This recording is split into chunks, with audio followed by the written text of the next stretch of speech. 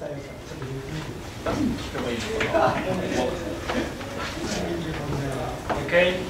let's start. Okay, hello everyone. I'm Tomasz Schweiger from Collabora Productivity. I'm here to present to you Collabora Online. Changes that were being made in version 4.0.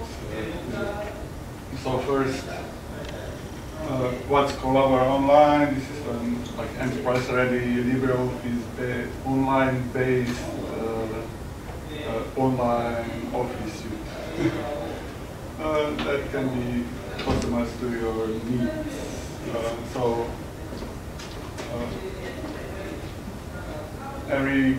Every change that we make for Collabora Online, we also contribute back to the LibreOffice Online, so sooner or later it will be used there and can be used by everybody.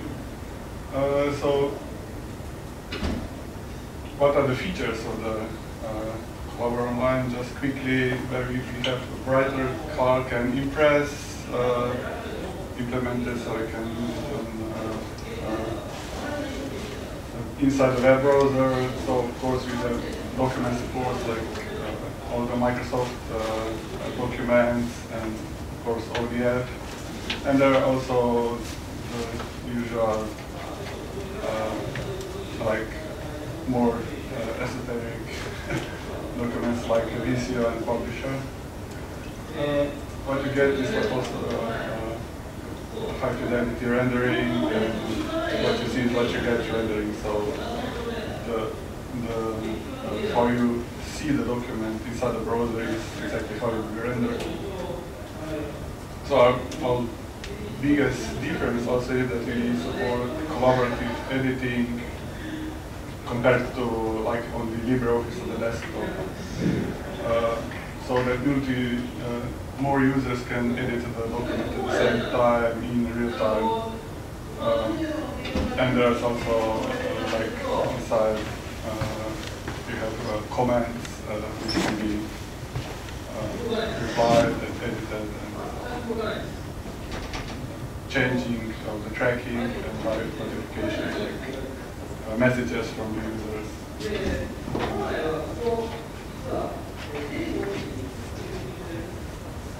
Okay, so this is quickly how they look like.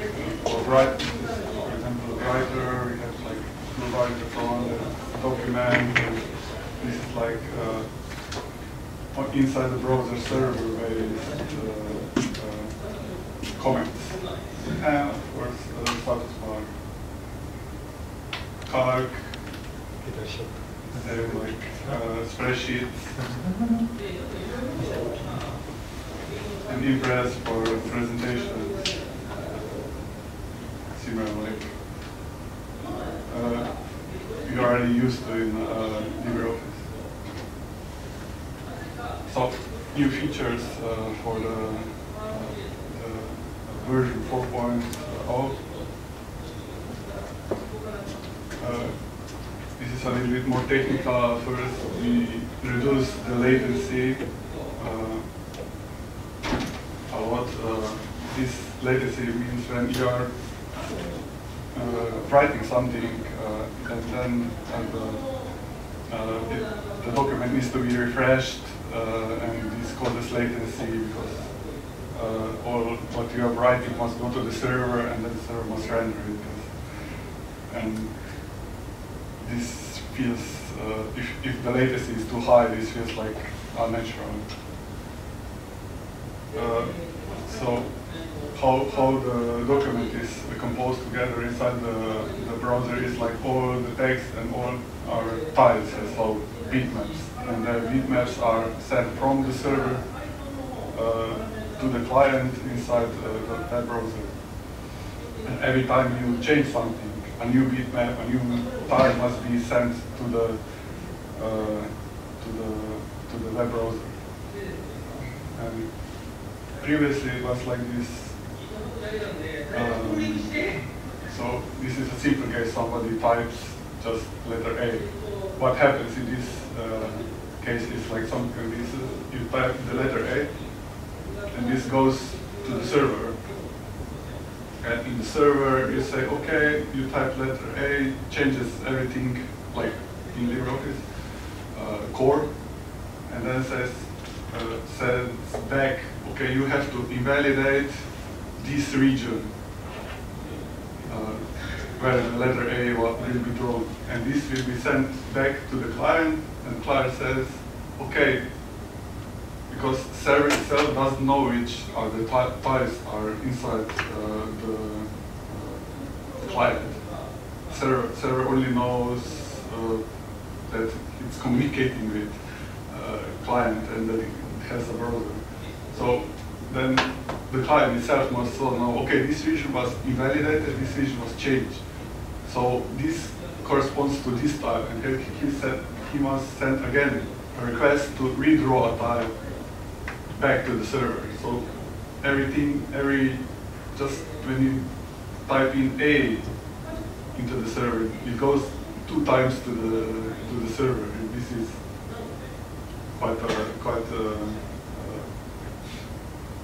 creates quite a big lag, because you have, like, if you have ping time or like latency time between the server A, this is always 2A. So ideally we should make this just one time. So in this new version, when you type letter A, it goes to the server. The server knows which tiles the client has, and just sends again the tile itself.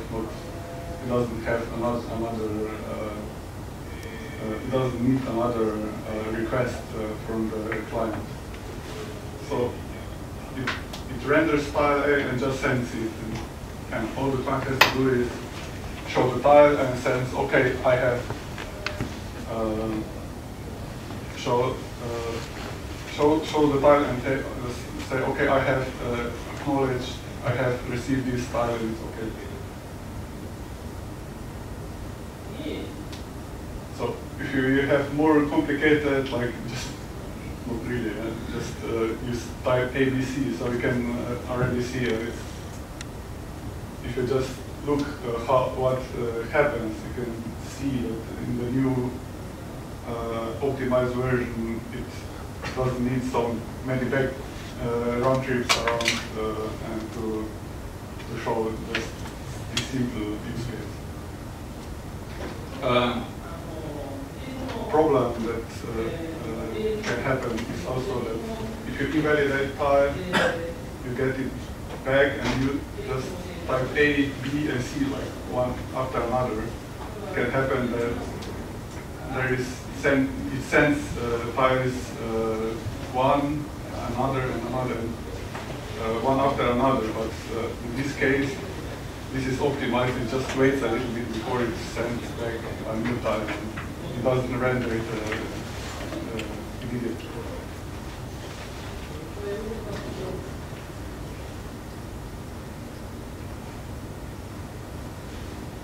Okay, now a bit about UI changes. There's a refreshed toolbar. Previously it was like this grayish color, now it's more like white, and we changed the icons itself that were made. These are Collabora icons made by Andreas Kainz, and now they are default in the new version. There is now possibility to just rename the document inside when you're viewing it directly.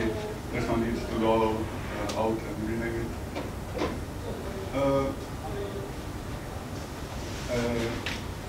In the top, we are showing when was the last time that the document was modified. It's good to see if you have some stale documents and when was the last revision that was made. And we have lots of new formatting options inside the toolbar that are previously missing, like changing the for example, like here it shows changing the borders of the tables.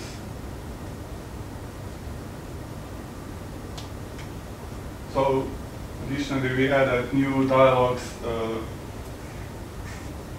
that were previously missing. So now we have CVS import is possible. So we can just, if you have a CVS file, you can define which column corresponds to which data type. You can now create charts. You can now have the possibility to for spell checking, and now we can format columns, and if you insert chart, you can define the data series and change its format. And I think that in the future we will add a lot of more, or just depends what we need. Which in the future we will add. So what was changed is also the shapes. When you are inserting shapes inside the document, this was improved. And if you want to change it, we now added new like these handles, which are client-side drawn. And if you are moving it, you can rotate it. And for every this action, it will also show the preview, which is quite convenient. Gives you a better feel of what you are changing. Previously, I think that it was just shown the rectangle and how you change it, so you didn't have any feel of how the change was made.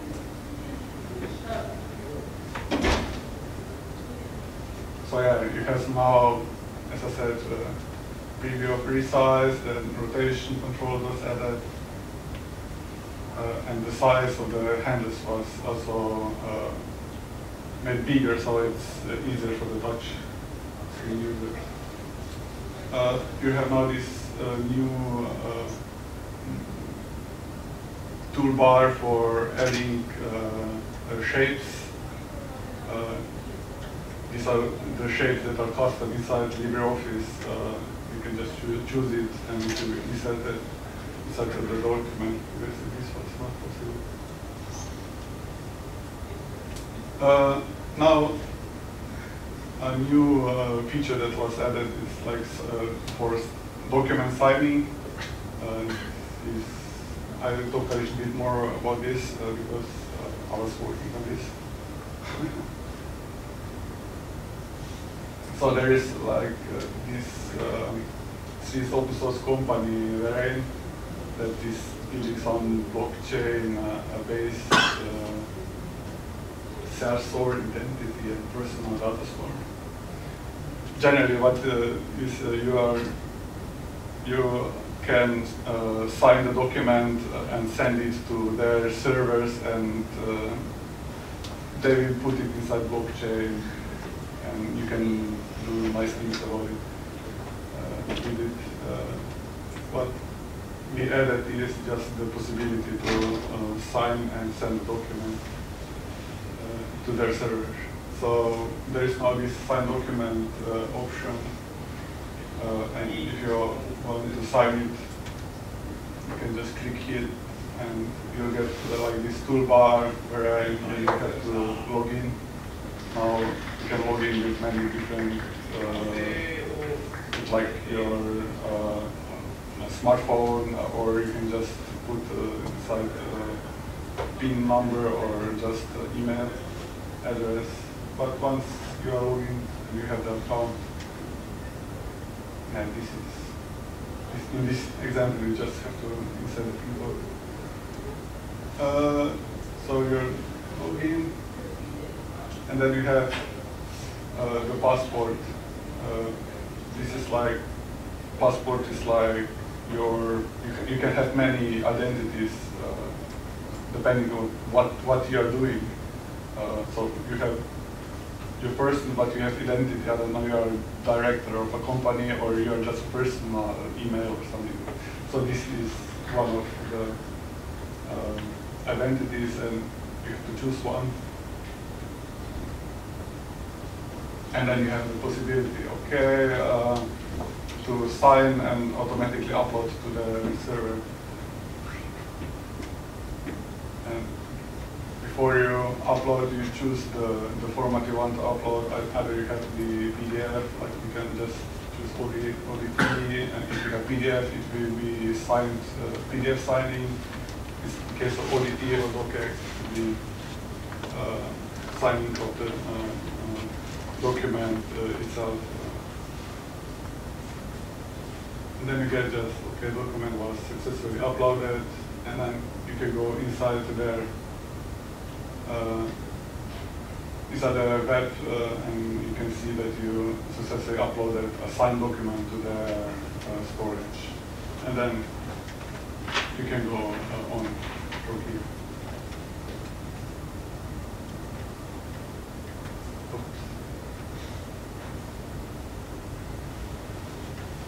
Okay, next changes about mobile devices.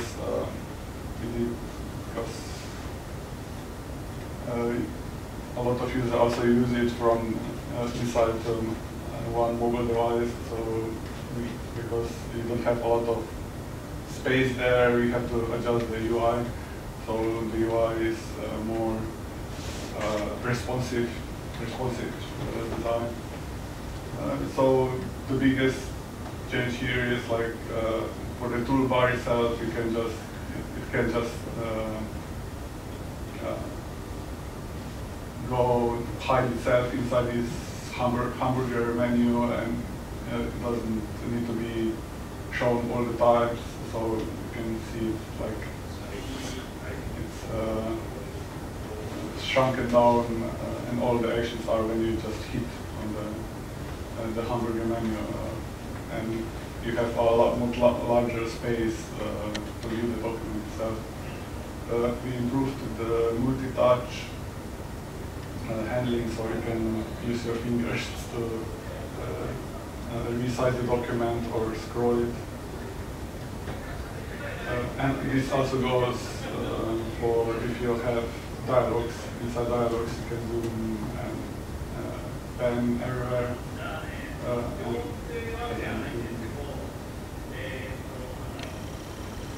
And I think this is the last slide. We have implemented the high DPI, so a lot of devices have already support high DPI display. Previously, this was not supported. It was not so crisp. It was like blue dialogues and so on. But when you have high DPI, they look much better than the high DPI screen.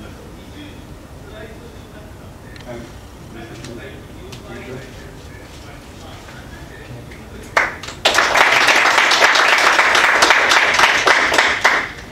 Is there any question?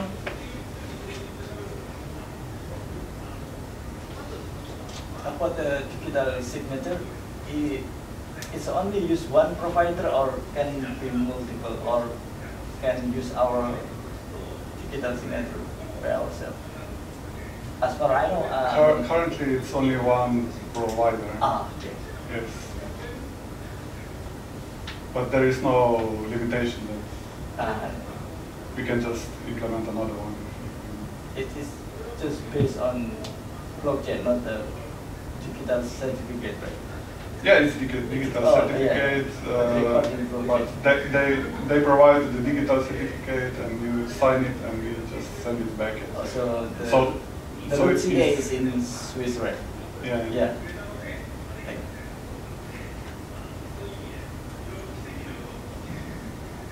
Any more questions? Yeah. So can I assume the feature you explained also goes to LibreOffice Online? Yes, this all goes to inside LibreOffice Online, including the RAN. some. Can you demo it? Which one? I mean, the real one, like the, let's say, like something writer, Impress, whatever.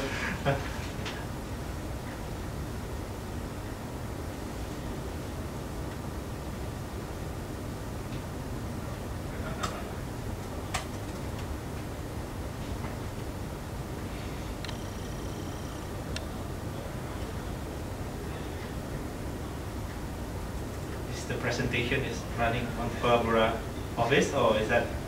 No, no, unfortunately.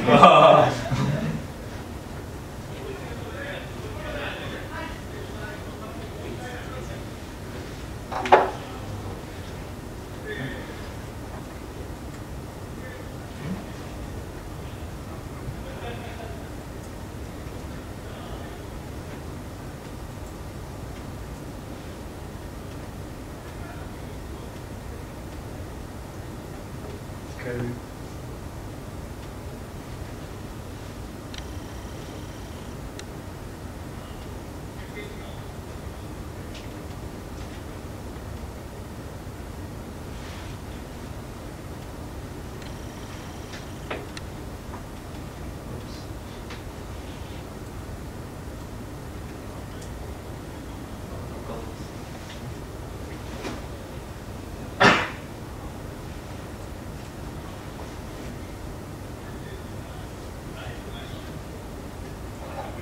So this is the development version. You maybe see something that is Fresh from oven.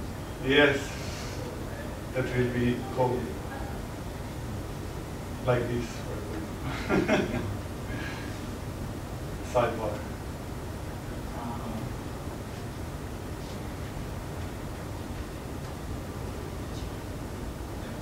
Any browser will feed the same? Yes.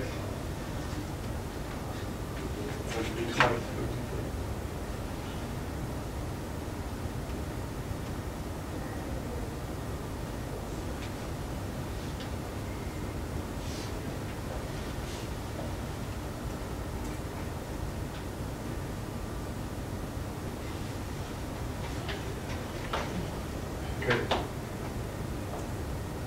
So this is like if you are running online and just writing doesn't feel laggy, but over internet it can be sometimes. But it feels okay. You said you can sign it as a different entity. I don't see it everywhere.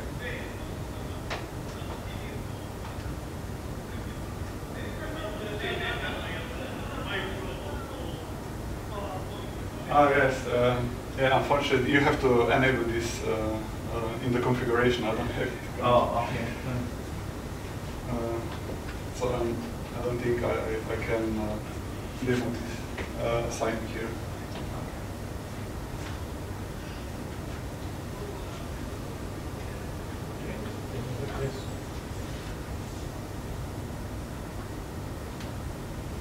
Then, thank you again. Thank you.